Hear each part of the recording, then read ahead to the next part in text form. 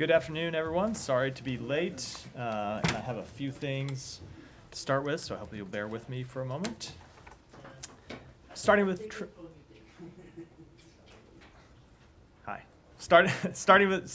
quite all right.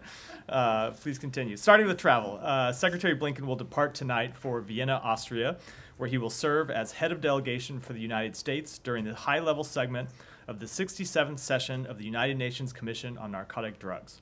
The Secretary will be working to build on the momentum of the global coalition to address synthetic drug threats that he launched last summer, and which now has 149 countries and 14 international organizations participating. This administration has made it a top priority to address the fentanyl and synthetic drug crisis, and this will be the first time a U.S. Secretary of State has attended a meeting of the Commission on Narcotic Drugs. While there, the Secretary will emphasize that illicitly manufactured synthetic drugs and their precursors pose a threat not just to the United States, but to all nations. He will look to secure concrete commitments from countries to take domestic, regional, and international action to address synthetic drugs and their precursors, which are fueling the public health crisis both in communities across the United States and around the globe. Secretary Blinken will also meet with Austrian Chancellor Karl Nehammer and Foreign Minister Alexander Schallenberg during his time in Austria to reinforce our strong bilateral relationship. We are working together with the government of Austria to meet humanitarian needs in Ukraine and ensure the integrity of EU-Russia sanctions. The Secretary will then travel to Seoul to participate in the third Summit for Democracy led by the Republic of Korea. The summit will demonstrate how democracies continue to deliver for their citizens and organize to address the world's most pressing challenges. The Secretary will also meet with Foreign Minister Cho Tae-yul and other Korean officials to discuss a broad range of regional and global issues during his time in Seoul, underscoring the unwavering strength of the more than 70-year U.S. Republic of Korea alliance. From there, Secretary Blinken will travel to Manila to reaffirm our unwavering commitment to our Philippine allies. He will meet with President Ferdinand Marcos Jr. and Secretary of Foreign Affairs Enrique Manalo to discuss ways to advance economic prosperity, support clean and renewable energy development, and promote peace and stability in the South China Sea. The Secretary's visit will also underscore the importance of our strong bilateral ties, which for 75 years have been critical to advancing our shared vision for a free and open, connected, prosperous, secure, and resilient Indo-Pacific region. Now, turning to Israel and the West Bank. Extremist settler violence carried out with impunity in the West Bank has killed, injured, and threatened the livelihoods of countless Palestinian civilians. This violence risks destabilizing the West Bank and obstructs efforts to advance a pathway to peace and security for Israelis and Palestinians through a two-state solution. There is no justification for violence against civilians, no justification for forcing families from their homes. In February, President Biden issued an executive order giving the State Department new authorities to impose sanctions on those responsible for undermining peace, security, and stability in the West Bank, and the department imposed sanctions on 4 individuals. Today, we are imposing further targeted sanctions on 3 Israeli individuals involved in undermining stability in the West Bank. We have also designated 2 associated entities referred to as farms. These West Bank outposts are owned or controlled by designated individuals, have acted as a base from which to launch violent acts, and are illegal even under Israeli law. It is critical that Israel take additional action to stop settler violence and hold accountable those responsible for it, not just for the sake of the victims of this violence, but for Israel's own security and standing in the world. But as we have made clear, the United States will continue to take its own actions to hold accountable those engaging in extremist violence and threatening the peace, security, and stability of the West Bank. This includes through actions like those taken today, through the visa restriction policy announced by Secretary Blinken in December, under which the department has taken steps to impose visa restrictions on dozens of individuals. Finally, the United States condemns Russia's continuing efforts to undermine Ukraine's sovereignty, territorial integrity, and political independence through sham elections held in occupied Ukrainian territories. The United States does not and will never recognize the legitimacy or outcome of these sham elections held in sovereign Ukraine as part of Russia's presidential elections. To be clear, Luhansk, Donetsk, Zaporizhia, Kherson, and Crimea are Ukraine. The results of these Potemkin-style exercises will be dictated by Moscow and cannot reflect the free will of the citizens of Ukraine who are being compelled to vote in them. This spectacle only further demonstrates Russia's blatant disregard for its obligations under international law. The United States will continue to use all available tools to hold accountable those individuals responsible for actions that undermine the sovereignty, territorial integrity, or political independence of free countries, including those who serve as election observers for the Kremlin's sham elections in occupied parts of Ukraine. And with that, Matt. Right. Thanks. But sorry, that was so long. I only have time for 2 questions. Okay. Well, I'll put it all into one question. Decide.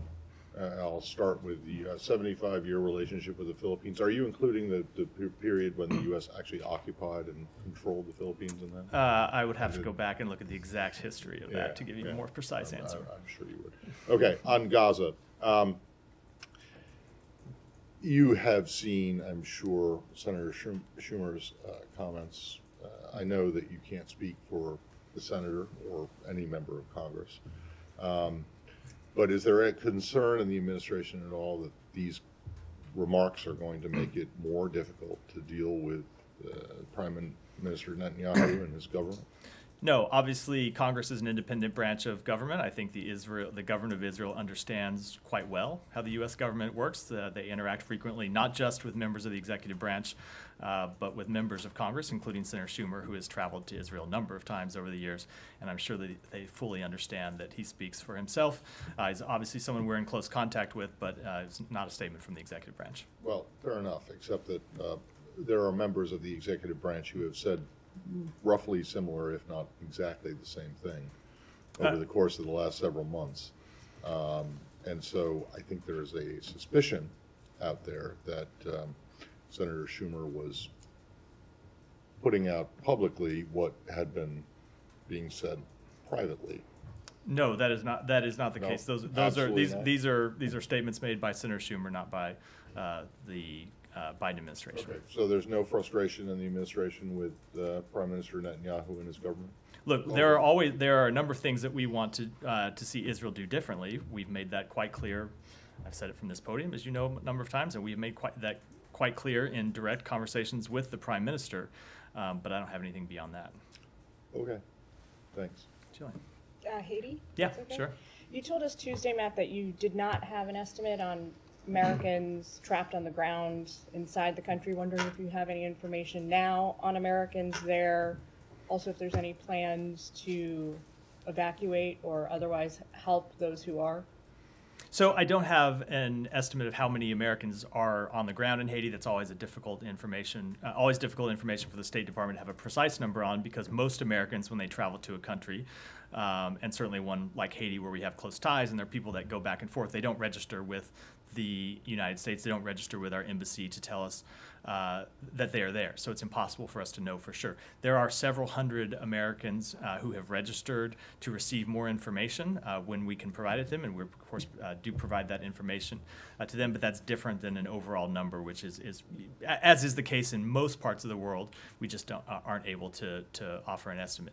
With respect to your second question, we always plan for all sorts of contingencies, but no, we are not planning for any. We are not actively planning for any evacuation. And I would remind you and others that Haiti has been a level 4 country with respect to our travel advisors since 2020. So what that means is for 4 years, we have been telling Americans, do not go to Haiti. Do not travel there. It's not safe to do so. And for those who are there, leave as soon as you can feasibly do so without putting yourself at risk. So you don't anticipate, or put it this way, so no plans to evacuate as of now. Do you anticipate there may be some support for evacuation for those few hundred or however many there are? We will always provide information to American citizens that reach out to us when we can do so. For example, if there's information about the operations at the airport that becomes available, we'll make that known to Americans who reach out to us. But we are not actively planning for any evacuation, no. One last question, if I may. With the few $100 million of new aid money that's going to make its way to Haiti, does state have, I guess, guardrails in place to prevent any of that funding falling into the hands of these gangs that are now controlling the government buildings? So let me, just to be clear and to make sure I answer your question correctly, let me talk about the different types of aid and assistance that we are providing. So first of all, there is $33 million that the Secretary announced on Monday in humanitarian assistance that we are providing to help alleviate the humanitarian situation on the ground. And we always have guardrails in place. We always have monitoring programs in place to ensure that that money is used effectively. There is an additional $300 million that the United States is providing to support the multinational security support mission that Kenya will be launching in the coming days and weeks, which is a separate question from humanitarian assistance, and that is money that will be provided in some cases in kind through transfers of equipment, in some cases through provision of logistics, in some cases through direct financial support, but that is to the government of Kenya to support the multinational support mission, not to the government of Haiti or entities on the ground in Haiti. So can you do the top line numbers? So total 330 direct from the U.S. and then 300. Different. There's 300. It's two different things. $300 million in support for the multinational security support mission. $200 million of that is from the Pentagon. $100 million is from here. Separate and apart from that, not supporting the MSS mission, but supporting humanitarian assistance efforts, is the $33 million that the Secretary announced on Monday. Yeah. Yeah. For a second. Gaza's health ministry said today that 6 Palestinians were killed and dozens wounded in Israeli fire on crowds of residents waiting for aid trucks in Gaza City. Have you raised this with the Israelis, and do you have any information on this? So I don't have any information on this specific report. I just saw it today. I can tell you that this is the type of thing that we often raise with the Israelis, both to seek out more information and to make clear that we want to see effective deconfliction measures taken. We want to see them take steps to minimize civilian casualties. We want them to take steps to see that aid is effectively distributed to Palestinian civilians who need it and in no way jeopardized. And then just further on aid, the Secretary said yesterday when talking about the maritime corridor that it demands tremendous coordinating among donor countries. Is this for the U.S. military effort or the commercial maritime option? This is with respect to the effort the President announced in the State of the Union, the effort that we are launching with through the United States military and with which we are coordinating with other countries. And as you heard us say, we are working through what that will look like right now, and part of the purpose of the Secretary's ministerial meeting yesterday was to talk through exactly how we get that mission off the ground. And sorry, just quickly on the settler sanctions, what effect do these sanctions have on the farms? I realize it cuts them off from like the U.S. financial system, but like how will this impact their operations? So I won't speak to what the exact impact will be on their direct operations, but I can tell you how the sanctions will be imposed and how they will be enforced. So for both the individuals we sanctioned today and the two entities, any property that they have in the United States or in United States financial accounts is blocked. They no longer will have access to it, and they no longer have the ability to transact with the U.S. financial system. And then on top of that, any entities that transact with the United States financial transaction system, which of course is most entities in the world, banks and other entities, put themselves at risk of further sanctions and further enforcement activities from the United States if they transact with these farms and with these entities. So what we've seen when we announced our first round of sanctions under this new executive order last month is in Israel, Israeli banks freezing the accounts of the 4 previously designated individuals. And I won't make any predictions what will happen going forward, but I know that every entity around the world takes these sanctions very seriously. And why go ahead with them now? Is it because there's not been progress in talks for a temporary ceasefire? This is completely independent of the ongoing effort to achieve a temporary ceasefire and release of the hostages. We continue to pursue that. There continues to be ongoing work inside the United States government and with our partners in the region to try to achieve an agreement, but this work is independent of that. We have made clear for some time that we wanted to see Israel take additional action to, number 1, stop extremist settler violence, and number 2, hold those responsible for it accountable. And we made clear that if we didn't see sufficient steps, we were ready to take action. And that's why you saw us first impose visa bans in December. Next, the president issue this executive order in February, and now us continuing to add designated entities to the list of those that we have sanctioned. And I will just say, This is an area where we are going to continue to remain vigilant, and if additional actions are appropriate, we will not hesitate to take them. On Israel, thank you, Matt. I just want to follow up on something that Matt raised separately from Senator Schumer's remarks. There was this week released an unclassified American intelligence community assessment that indicated that Israel was likely to face lingering armed resistance from Hamas for years to come, that its military would struggle to secure the tunnel systems in Gaza, and it also said that the viability of Prime Minister Netanyahu's leadership and coalition may be in jeopardy. Do those assessments comport with this department's view of the situation? And if so, is the department going to reach for partners other than Netanyahu in its diplomatic efforts? So a few things about that. Number one, with respect to any assessment offered by the intelligence community, I'm going to defer to the intelligence community to speak to those. That's true here. It's true with respect to any other intelligence assessment that they offer publicly.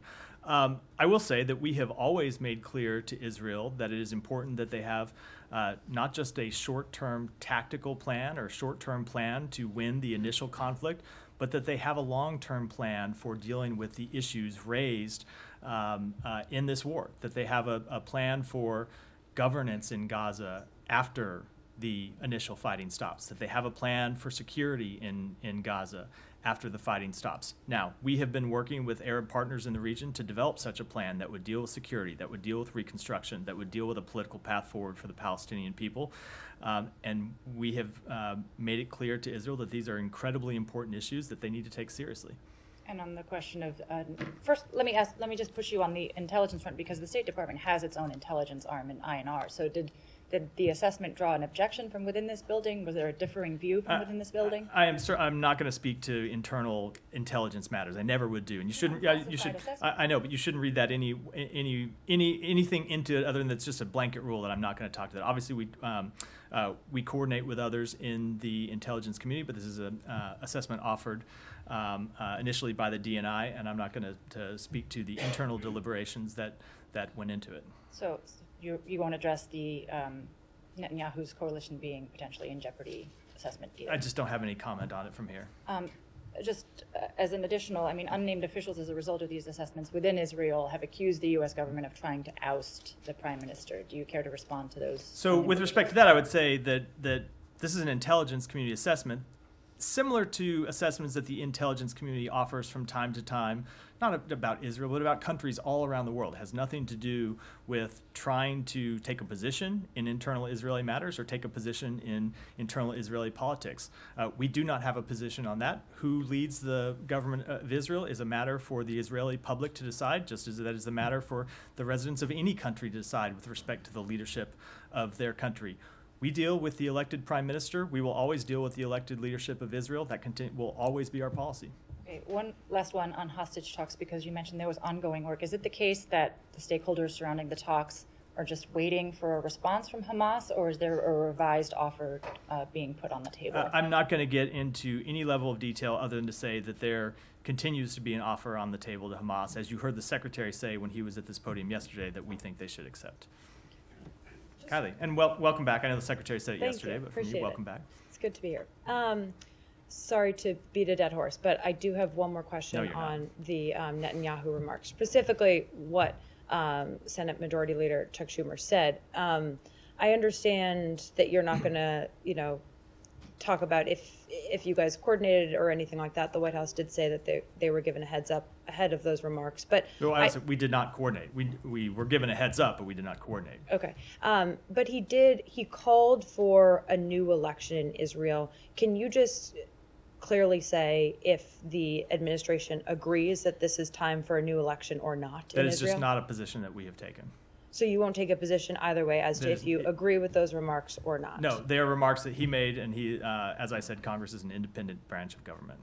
But do you think that Prime Minister Netanyahu is in strong standing right now as the leader of Israel? I am not going to offer any type of assessment of that. He is the elected Prime Minister of Israel. Okay.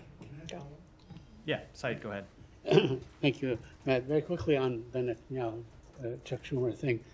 I know, Congress is a separate entity and so on, but do you agree that Mr. Netanyahu is an obstacle to peace when it comes to the two-state solution, considering that he said that time and again? I, once again, am just not going to offer any independent assessments about the government of Israel. I think I've made that fairly clear. I will make clear what our positions are with respect to a two-state solution. We have made that very clear for some time, but with respect to assessments about the government of Israel, that's not something I'm going to do from this podium. All right. Now, Israel says it plans, it's been reported that Israel, in fact, it was reported by AP, that Israel plans to direct Palestinians out of Rafah ahead of anticipated offensive. I mean, is that really acceptable? I mean, you know, are they a herd of cattle? You keep moving them north, south, and so on. You keep moving them from place to place. They're going to put them in, like they call them, human islands and so on. So, is that really acceptable to the government of the United States? So I saw the comments. What I have yet to see and what our government has yet to see is a plan from the government of Israel. So before I pass any sort of judgment, we are going to continue to do what we have said we would do, which is look for the government of Israel to provide a plan about how they would address the humanitarian situation in Rafah. Absent having seen such a plan and seeing that such a plan is credible and can be executed and implemented, that type of operation is not one that we could support. But while we saw the comments at a press conference, that's different from a plan, and we've yet to see a plan. Yeah. But in principle, I mean, the notion of moving people like this, keep moving them endlessly. I don't know for how long. You know, maybe this war will take another 6 months and so on. Is that something that's fine with you? Yes. With respect, I will wait to see. I will wait to see a plan. Let me ask you on UNRWA, if I may. Can I ask you on UNRWA? Of course. Okay. Yesterday it was struck, and the secretary mentioned that an UNRWA warehouse, whatever, it was struck, and one person was killed. Now, it has also been reported that Israel is planning, or has begun, in fact, to dismantle. I asked you about this a couple of days ago, to dismantle UNRWA, not only in Gaza but also in the West Bank. Now, would the United States, come out and say, look, we will have whatever punishment fit the crime? If it's proven that staff members of UNRWA have participated in the October 7th attack, then we will hold them accountable on that level. But you make a commitment to continue to keep aiding UNRWA? So, Saeed, I do appreciate your continued insistence that I put the cart before the horse and pass judgment on matters that remain open and on which we have not yet been provided the information we said we would have to have before we could pass judgment. But just as I would not pass judgment with respect to a Rafah plan that we have not seen, I'm not going to pass judgment on the outcome of an investigation. That is, we think the allegations against UNRWA need to be investigated thoroughly. They are being investigated. We are waiting for the outcome of that investigation. But none of that changes the fact that right now, UNRWA plays a critical role on the ground in distributing humanitarian assistance to Palestinian civilians. And we will wait with respect to our funding decisions, the outcome of that investigation, before we make further ones. But, you have been all along, since its creation, you have been the major supporter of UNRWA. UNRWA will probably be, find it difficult to continue without U.S. support. Why can't the U.S. say, we will continue to support you? You keep saying... Because there's an investigation that's ongoing into very serious allegations, and we want to see what that investigation finds. Yeah, go ahead. Thank you. Two questions. I'll follow up on Saeed's in the second question. But the UN said, and I'm just going to quote just to be accurate, so the UN said that the number of children reported killed in just over 4 months in Gaza is higher than the number of children killed in 4 years of wars around the world combined. That's a quote from the UN. So what will the U.S. do to make sure that this statistics is not going to get worse in the next few months? So first of all, it is an almost unspeakable tragedy, the number of children that have died. It is an unacceptable outcome of the fighting of the past 5 months.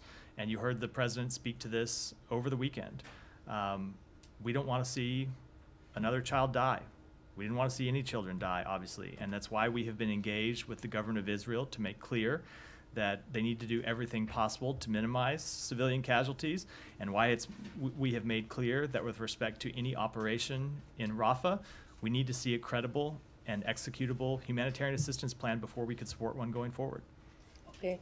On UNRWA, Correct me if I'm wrong, but basically the U.S. is holding any funds or resuming the funds until the results of the investigation is concluded. Is that correct? That's correct. Okay. According to my information of talking to UN officials, they're saying basically that Israel never provided an evidence to show these 12 members are involved. And therefore, as long as Israel does not provide this evidence, the investigation is still open and can be open for years to come. So in a way, they indicating could be a political, actually, accusation more than an actual one. And even if it's an actual one, it can be political. So where do we go from there? Because, you know, following up with everything else that was said, UNRWA was created to cater for Palestinian refugees only. And the Israelis has always showed their contempt to UNRWA. And now they're saying that 12 members were involved without giving any evidence. My understanding is they give only oral, orally they convey the message, but no evidence. There's a few things about that. So, number one, I can't speak for the United Nations with respect to its investigation. Only they can do so, obviously. But they have communicated directly to us that they have the ability to conduct a thorough investigation in this, and we have confidence in their ability to do that, especially with respect to the former French foreign minister with whom the Secretary has a long-standing working relationship. We have confidence in their ability to investigate these allegations. But second of all, and that maybe even more importantly, I think you have to remember why we made our decision to pause funding in the first place. It was not because of allegations that the government of Israel brought to us. We hadn't heard from the government of Israel about these allegations. It was about allegations that UNRWA brought to us.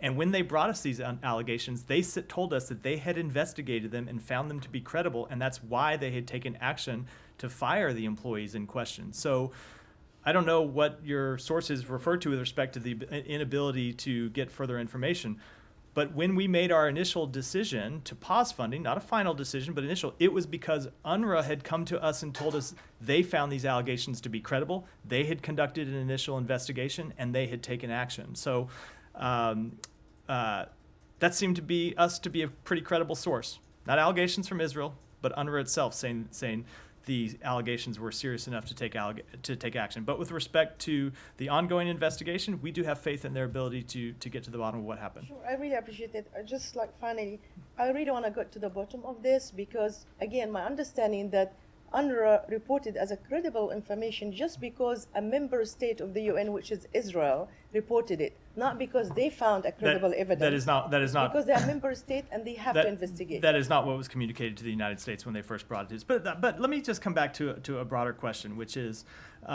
something Saeed said, which is the United States has been the largest funder of UNRWA since, I don't know if it's since the beginning, but certainly going back for decades, we have been the largest funder of UNRWA. We are the largest funder of humanitarian assistance to the Palestinian people. That commitment on behalf of the United States to continue funding humanitarian assistance remains. And you can count on it from this administration. And you don't just have to look at my words standing here at the podium. You don't just have to look at what Secretary Blinken said when he was here yesterday, but look at the budgets that President Biden has submitted to Congress. In the supplemental budget that is pending right now in Congress, we have requested billions of dollars in humanitarian assistance that would be used to deliver food and water and medicine to the Palestinian people, and that's because we believe it's important. In the budget that was request that was just submitted to Congress on Monday by this administration, we requested billions of dollars in humanitarian assistance to deliver items to the Palestinian people that they desperately need. So now, yes, there is a question with respect to UNRWA because of these allegations that UNRWA deemed credible and took action on, and because of the ongoing investigation. But when it comes to our commitment to providing humanitarian assistance to the Palestinian people, there should be no question because we have put our money where our mouth is. Alex, go ahead. Thank you, Matt. A couple of questions. I want to go back to your opening statement on Russian sham elections. You said. Yeah, let's stay in the region. Go ahead. Sorry about that, Alex.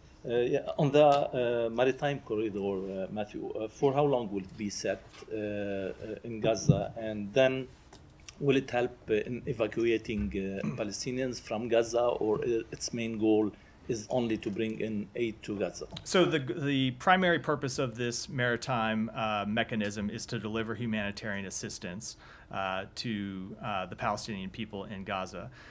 With respect to specific questions about how it will operate, what it will do, I would refer to the Department of Defense, which is the lead agency. It is a military, it is intended as a military mechanism at this time, being operated by the military to deliver humanitarian assistance. We are playing a diplomatic role in helping get it off the ground and secure support from allies and partners, but with respect to its specific operations, I would defer to the Pentagon. And secondly, on reports that the Palestinian president intends to appoint his economic advisor, Mohammed Mustafa, to the post of prime minister. Do you support such an appointment? I don't have any comment on those reports. We have not seen them take an official action, so I wouldn't comment on speculative reports. And I have one more question on Iran, but maybe after. We'll finish up Israel, and then we can do the broader region. Go ahead. If this is Israel related. Yeah, you. Oh. Yeah. Thank you. Sorry, I know. Yeah. No, yeah. Well, happy Pi Day to all who celebrate. Question one is about the children in Gaza. Thousands of kids have been killed in Gaza. There's reports of crippling mental health conditions among all Palestinians, kids no less. Kids as young as 5 saying that they want to take their own lives. If a child in Gaza is still alive at this point, their development and education has been interrupted, their homes destroyed, their families and friends killed. So I'm wondering how the U.S. is thinking about supporting these kids who are still alive. And then secondarily, I'm wondering if there's any concern that this war may actually foment an entire generation to see Israel, and by virtue of its aid, the U.S. as more negatively and as entities to resist, as in, is there a fear that this war and this suffering might make harmony harder to achieve? So let me speak first to the impact on children, which obviously is a tragedy for those who have lost their lives and their family members. And I'm sure it will have dramatic impacts to those who do survive this war. And it's one of the reasons we are trying to achieve a humanitarian ceasefire that would alleviate the suffering of the Palestinian people, including children. I know that it's important to everyone here, especially to all of us who have our own kids and think about them when we see what happens in Gaza. And so we are going to continue to try to pursue it and achieve that kind of ceasefire, because it would be important to alleviate that suffering. And longer term, we will continue to try to get humanitarian assistance in to help the Palestinian people rebuild their lives. And then with respect to the broader question, so I would say if you look at the testimony that the Director of National Intelligence gave the other day to Congress, she spoke quite directly on this issue, and I would refer you to her comments with which, and would, on behalf of the State Department, wholeheartedly endorse them. And then on the investigations, we've talked about before, is the allegations of Israel killing journalists, of people like Hinderjob, her family, the medics sent to save her, allegations now of torture and sexual abuse. On these and more, the U.S. often defers to Israel to investigate and, checks in periodically. But for how much longer will the U.S. continue to defer to Israel, given that, they kind of continue to reportedly commit the same violations? To put a finer point on it, for our colleague in the front row's question on attacks on food lines, after the attack 2 weeks ago, where at least 100 people were killed and nearly 800 were injured waiting for food. Since then, Israeli forces have reportedly killed more than 400 Palestinians in food lines since that attack. So I know that attack is being investigated, but how much longer can we keep sort of deferring as these violations continue to keep happening? So I will say, with respect to any matter, we want to see it investigated. We want to see it investigated promptly and, if appropriate, see accountability. And that's what we will continue to press the government of Israel to do. But that's not the only thing we do when it comes to these questions. We also press them to take measures to keep it from happening again. And in some areas, we have seen improvements. In other areas, there is clearly more work to be done. But it does come back to this, this thing we have talked about before, which is the difficulty of operating in this environment where Hamas continues to use Palestinians as human shields. So I will just say, with respect to the strike that Israel took yesterday that has reportedly killed an UNRWA worker. So the IDF put out a statement on that today and said that they were targeting a Hamas terrorist, and they've released video that they claim shows the death of a Hamas terrorist that they were specifically targeting, who has been stealing humanitarian assistance intended for innocent civilians and diverting it to Hamas and diverting it to the terrorists who not only killed more than 1,200 Israelis on October 7th and killed American citizens on October 7th, and not only continue to hold hostages, including American citizens, but continue to put Palestinian civilians in harm's way, and who could, at least for 6 weeks, end this conflict today by accepting the ceasefire proposal that's on the table. So it is a very difficult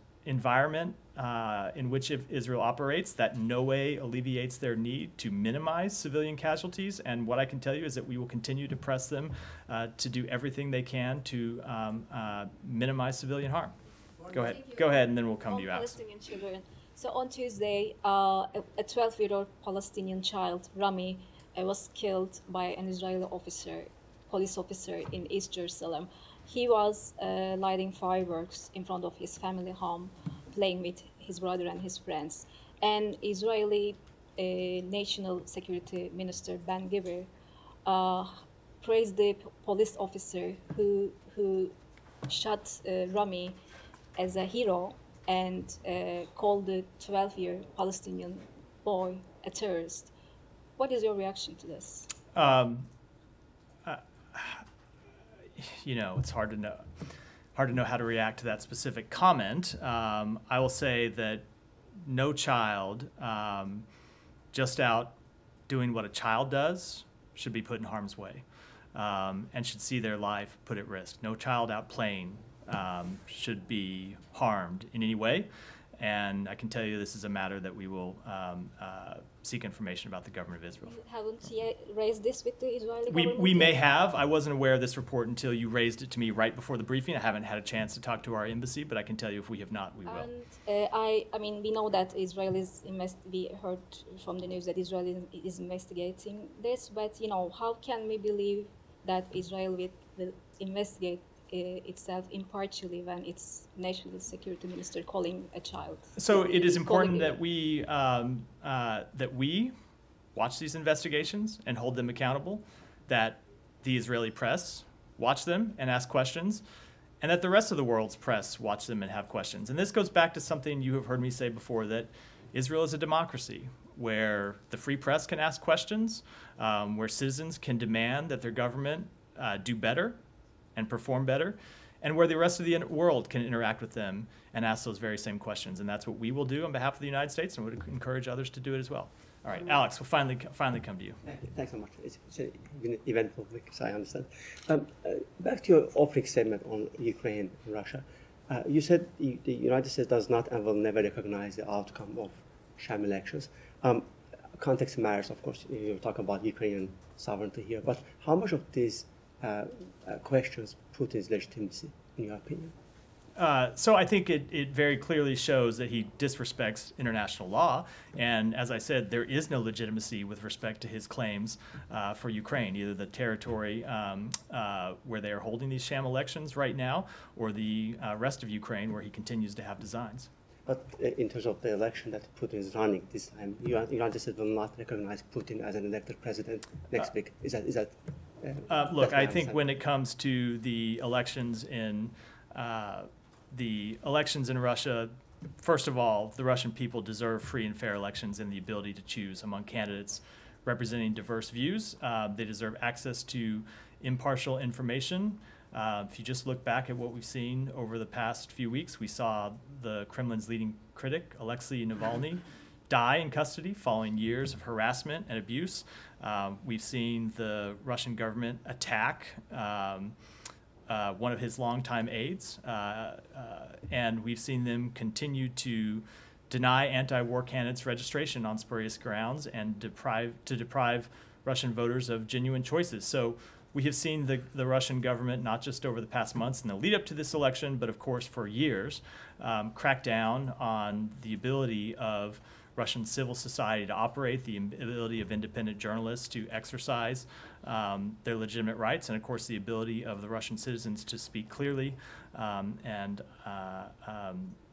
We will watch the election, and I'm sure we'll have plenty to say when it concludes. Yeah, as for attack that you're referring to, Lithuania's counterintelligence said that they assessed that the Kremlin was behind it. Russian intelligence service carried out this attack. Is that your understanding? I don't have any comment from it here. I'm happy to take it back and see if we have any further. I also was hoping you could help us understand one more, and then I'll go. Yeah, thanks so much. The state's role in the latest aid package for Ukraine. The president signed a memorandum the very same day that you guys put out $300 million for Ukraine. And he directed the secretary to furnish up to 126 million from the FAA for Ukraine. Is it a separate package? Are you guys working on it, or is Let me take that back and get you an answer on it. Go ahead. Okay, so on Monday, CARICOM meets, comes up with this plan for a presidential council in Haiti. It's now Thursday. Is the council being stood up? My understanding is that just in the last few hours, a number of the entities that will comprise the Transitional Council have submitted their names, and so we will continue to work with CARICOM and work with our international partners and work first and foremost with Haitians themselves on trying to pursue a path to return of democracy and free and fair elections in Haiti. Not surprisingly, there is some objection from some parties, particularly in Port-au-Prince, setting aside the armed groups that have essentially taken control of the city. What efforts is the United States taking on to try to get people to buy into this transitional process? So a few things about that. First of all, what we saw Monday was dozens of Haitian individuals, representatives of political organizations in Haiti, civil society groups, being willing to make concessions and being willing to make compromises to try to restore stability and set the path to free and fair elections. And we think that's appropriate, and I think that's something that all political figures in Haiti should do to try to move past the current crisis.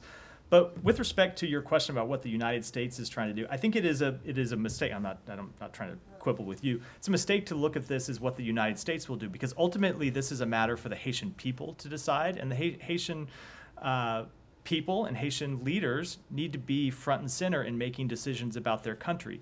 What we will do is work with Haitian leaders and work with CARICOM leaders and work with our other international partners to do everything we can to offer support for Haitians in making those concessions and trying to get on the path to democracy.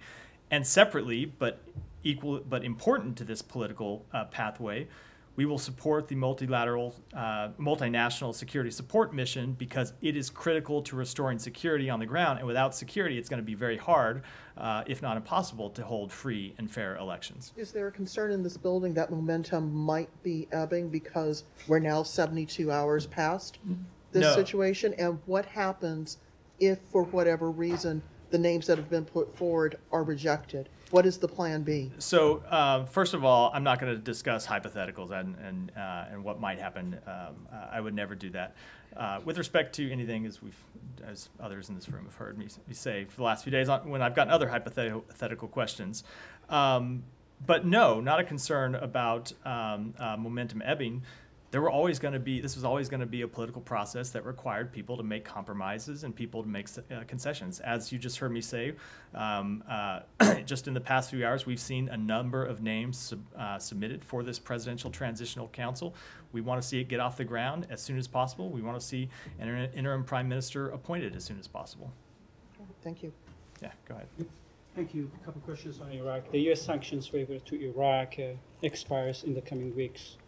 I've learned that this administration renewed that waiver to the Iraq that could pay to Iran. And in the past few waivers, Iran get monies from Iraq in euros, not in Iraqi dinars.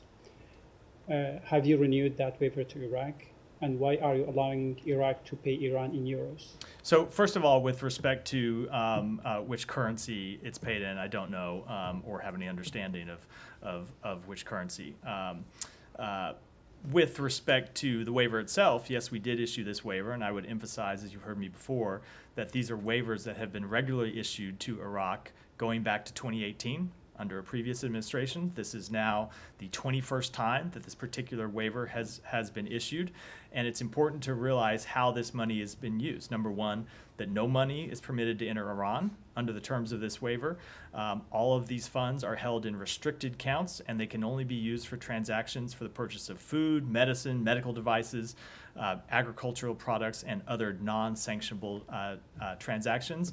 And that it is part of our broader goal to wean Iraq off of dependence on Iran for the provision of electricity, because that's what these waivers, as I know you know, what these waivers relate to, which is that Iraq continues to have to get its electricity from Iran. Iraq has been making real progress on its path towards energy sufficiency. Since 2020, it has cut its imports of Iranian energy by more than half. Over the last decade, it has doubled its own electricity generation, and we will continue to work with them and support them as they try to become energy independent. And this week, 4 members of Congress sent a letter to Secretary Allen and Secretary Blinken on that issue, and they speak of the nature of that transactions. They mentioned that these transactions are fungible. If these transactions are fungible, so don't you think that you are keep maintaining the financial lifeline for Iran, and the Iran continues to keep supporting those groups that you listed in FTO? Not at all, and we've addressed this in the past. Not only is it not our assessment that that's not what how this money is used, but it's not what we have seen during the provision of this waiver in the past. And again, this is not just a decision that has been made by this secretary. It is a decision that was made by a previous secretary appointed by a previous president in the administration immediately preceding ours.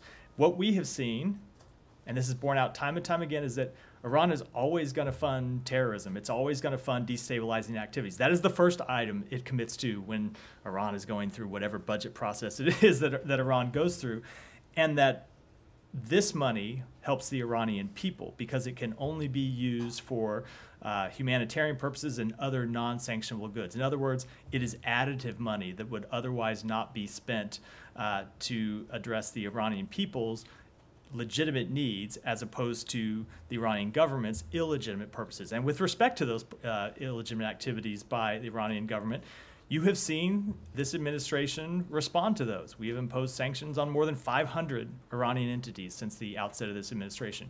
We have held Iran accountable for its support of terrorism and its funding of dangerous proxy groups around the region, and we'll continue to do so. Gita, go ahead. Thanks, Matt. Talking about the Iranian people, you may recall the results of the UN fact-finding mission on the government suppression of the protests, which basically said in most cases crimes against humanity had been committed. Now, the U.S. Commission on International Religious Freedom, based on that report, is urging the Biden administration to support a UN Security Council referral to the International Criminal Court.